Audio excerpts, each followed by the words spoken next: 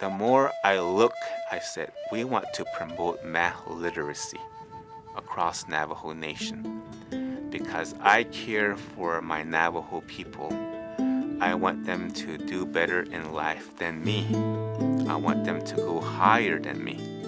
If I go straight against the wall, it goes straight back. Good. If I come in diagonally, let's see what happens. If I go diagonally against the wall, it is good. So that's what we're going to play.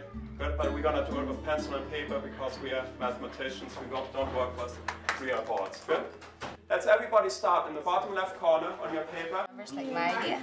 Yeah, I'm doing 4 by 5. See what happens. 4 by 5. Math Circle is a safe place for kids to enjoy and discover beautiful mathematics.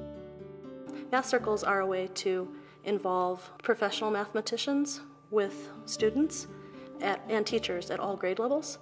So it's an opportunity for mathematicians to reach out and get involved and share their enthusiasm for mathematics. Just exposing the students to what it means to think mathematically.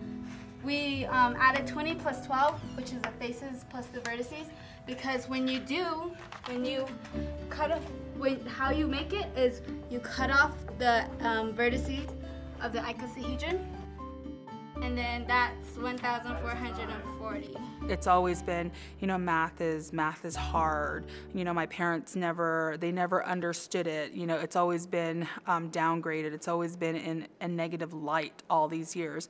But with the Navajo Nation Math Circles, what it does is it brings new light onto the subject of math, and it's not all about, test taking, and it's not all about really hard things that the students have to do. It's something that kind of gets their interests, and it kind of sparks that curiosity within them to kind of learn something new about math. See, look, this piece is the same as this piece, 1 whole, 1 whole, 1 half, then 2. We figured this one out. I know a couple of the students. One of them was a math camp student. She was kind of sitting there talking with one of the other students, like, wait, there's got to be a different way to do this.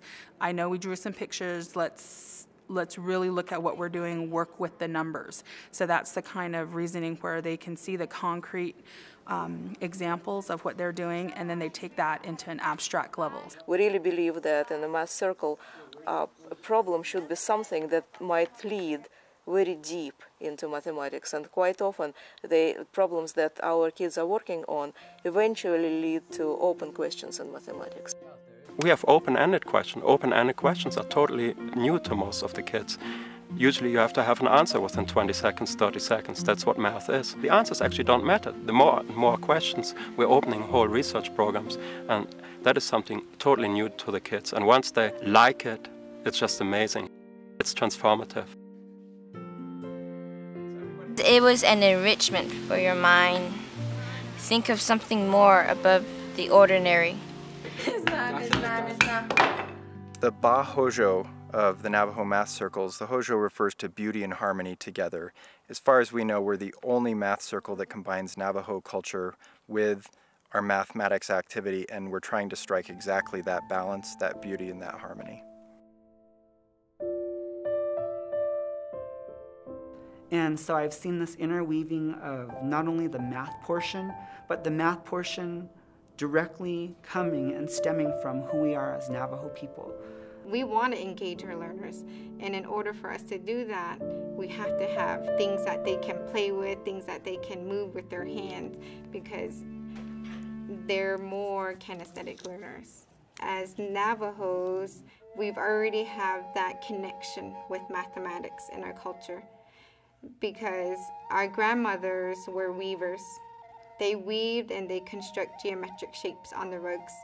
And it seemed the pottery that they made, the Navajo basket that they wove, there was always a geometric shape. And so I carefully looked at each one separately, and since I divided each to 4, I also divided 72 by 4, which is 18. The numbers and the way you can find patterns out of it. It's cool. You just find new things about it.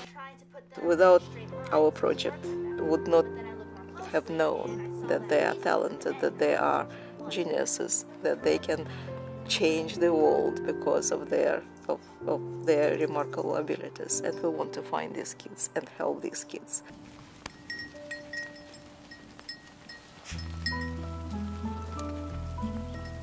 I've usually thought I was dumb, that I wasn't really smart. But then I actually got to know myself and I realized that I am smart. I can do it if I put my mind to it, and I believe that for everyone. If you have a goal in mind and you really want it, you can do it. You just have to believe in yourself and you just have to push.